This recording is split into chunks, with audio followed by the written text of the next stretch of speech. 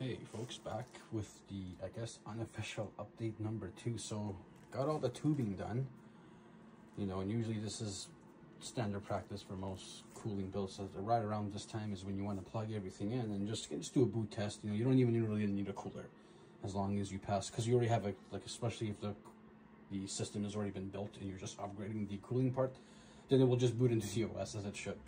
Yeah, I think I had to say this thing was running good for 5 years straight, but yeah, unfortunately, it looks like the CPU has kicked the bucket.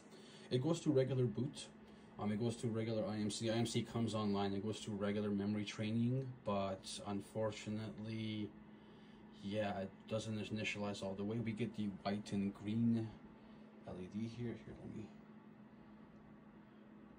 And as soon as it goes to D7 here, see, we get that white and green end of 0, and that's basically just stays like that until it's shut off, until it, yeah, there we go.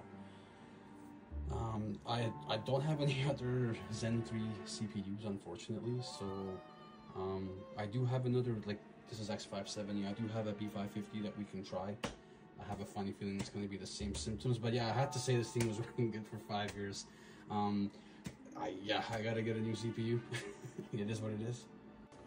Hey folks, now back on this is a completely different test bench, B550, 750 watt power supply, 1660 Super, just a stick of, I believe these are Samsung, no, these has to be SK Hynix, I forgot which ones though, but yeah, they're definitely not Samsung, they're definitely not B-Die or anything like that.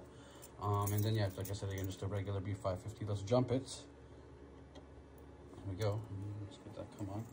And you'll see it's the same behavior as the X570. I mean, this one doesn't have the LED lead out, but it does have the LEDs themselves. I'm just going to turn on the light here. As you can see, I'll go on the white is usually associated with VGA, and that green will come on here in just this moment. There it is, and bam.